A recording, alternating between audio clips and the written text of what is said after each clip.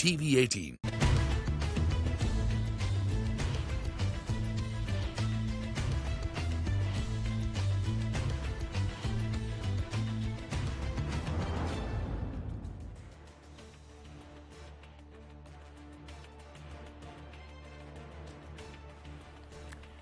The Reserve Bank's MPC is meeting in a backdrop where the global central bankers are worried about the banking crisis in the US, and we've already seen the Fed introducing some moderation in its hawkishness. As always, CNBC-TV18 Citizens MPC meets ahead of the RBI's MPC to discuss the issues that confront the MPC.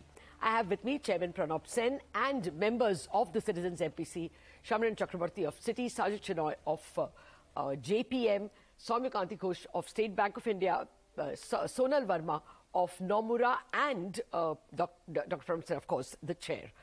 Gentlemen and Sonal, thank you very much indeed for joining me. Sonal, actually, let me start with you. The global backdrop is what we have to discuss first, and as we noted, the Western banks have introduced some kind of moderation. Do you think that that will impact the MPC when it sits in judgment of our situation? It should have an impact, Lata, because when the February policy was being decided, I think the backdrop looked a lot more favorable with, talk of soft landing, no landing, China reopening, triggering higher commodity prices. Things have played out differently. So on the growth front, with the current banking sector stress, there's still uncertainty on how this actually plays out. The good scenario would be that the policy responses done so far curtail any further increase in financial stress, which is our current baseline. But there is, of course, a risk that as rates stay higher for longer and growth slows, we see more financial risks evolve. But I think the important point is that in either of the scenarios, it is likely that banks are going to tighten their lending standards. Small and regional banks will see their NIM, come under squeeze, and their lending to the smaller firms or commercial real estate. And I would say just broadly, lending standards, which were already being tightened even before SVB happened, will be tightened further. So the credit channel is going to mean lower bank lending as well as lower growth. And our base case is very much still a recession in US, but also in Europe. We're looking for a mildish kind of a recession, but nevertheless, it is still very much a recession. So in terms of the global growth assumptions that were made in February, now it looks like global growth is going to be weaker than that. And therefore, for India's own growth outlook, it means there is downside risk. Two, I think despite China's reopening, oil prices have not gone up relative to the current assumptions of 95. And therefore, I think given lower global growth and contained commodity prices, which is our view going forward, the risk for inflation, despite the upside surprise in Jan-March, is also to the downside for FY24. And three, the first 2 points actually do mean, in our view, that Fed is largely done with its rate hiking cycle. As far as the external conditions from the current account and the external dynamics are concerned for India, that also looks a lot more favorable today. Oh, okay. Well, Samiran, what's the Citi view? I think you'll have a more benign view of global growth. Will global growth be so bad that the Reserve Bank will have to take that into consideration and, be more dovish? So, Lata, first, the situation is very uncertain. It is difficult to thumb the table and say exactly how this is going to play out. But if you just simply look at the global growth picture, the Jan-March quarter growth has been much higher than what anyone would have anticipated. And that's why, despite us downgrading the latter part of the year forecast to some extent, the full year global growth forecast around 2.2%, that remains practically unchanged. The second part is that because things are very uncertain, I think the central bankers across the world are taking a view that we will pick up the pieces just in case something breaks, rather than taking a view that we will act before it breaks. So my sense is that going forward, monetary policy is going to be more reactive rather than proactive in a situation like this. And then we expect RBI to also follow the same pattern. Okay, so let's then concentrate on the MPC's mandate, inflation. Already the word core inflation has crept into their stance, and that is not showing any decline. February inflation was way higher than what the street or RBI estimated. So Soumya, will that be a very important factor for the MPC, that inflation is not going as per their forecast? Yeah, thank you, Latana. I think core inflation getting sticky, that story is unlikely to change. We need to understand, but behind this, why it is getting sticky, and that's a fair point which the central bank has been making, because core inflation is persistently sticky at around 6%. But we need to separate the noise from the data and the wheat from the chaff, whatever you say it. If you look into the period from January 2012 till February 2023, the decade, the core CPI average has been 5.84%.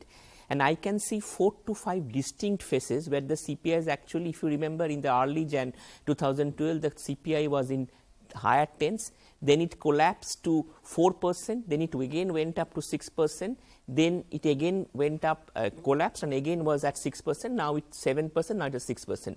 Now, if I just take 2 periods out of this, from January 2012 to February 2015, when the numbers went down from 10.3 to around 4%, yes. And from February 15 to June 2018, when the number went up from 4 to 6.5% whereabouts, there was a movement of around 600 basis points in core inflation, and the transport and communication part had contributed 20% to it. Instead, in fact, that is the story across all core inflation cycles, the transport and communication part contributing at least 15 to 20% of the increase or decline in the core inflation. So how about now then? So now the point is that this component is unlikely to go away, because if I understand properly, crude oil going up and going down is unlikely to make any meaning to the RBI inflation trajectory until and unless the government cuts the fuel prices. But that is not going to happen. If that doesn't happen, I think core inflation is unlikely to decline meaningfully to below 5.5% by the year end. So by that logic, if we buy that argument of core inflation becoming sticky, we may have to see several rate hikes, not one in this policy. Okay, so that's not argument enough to keep the rates, keep on increasing rates is your point. Okay, now we'll come to the growth question.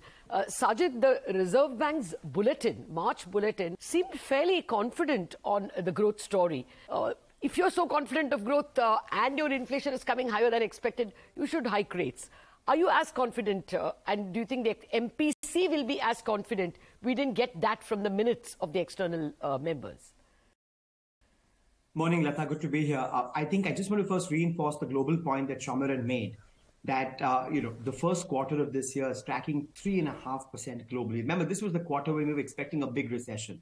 And in fact, global growth has accelerated over the last quarter. So there is a certain resilience to advanced economy, private sector balance sheets, which I think analysts have consistently underappreciated. And that has meant that at least advanced economy central banks will pursue 2 objectives and 2 instruments. That yes, if there are financial stability concerns, they will use regulatory tools to get after them. But because growth is holding up so well around the world, and inflation has been so sticky, core inflation has been so sticky, they still have to persevere with their rate hike, which is what the Fed did, the ECB did, the Bank of England did. In Asia, you've seen Thailand, Philippines, Taiwan. So this will have to be horses for courses.